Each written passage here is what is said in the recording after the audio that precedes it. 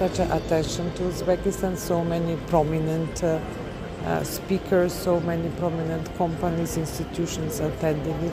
Different stakeholders come together. We have been talking with government, with development partners, embassies, and above all, private sector.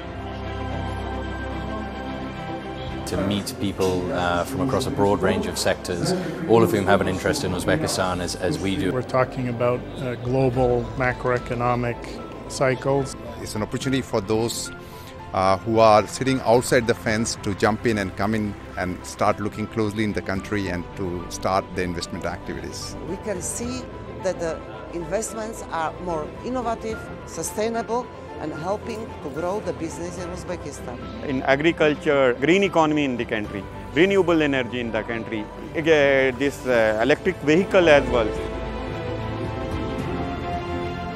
Well, our panel today is made up of a few different types of participants, all looking at the same phenomena. How well Tashkent changed in a matter of a couple of years. Now, we want to make sure that everyone sees that, and there's so much involvement in this forum, and they'll go back to their countries and really make sure everybody understands how far Uzbekistan has come. I should definitely would invite also other foreigners to do so.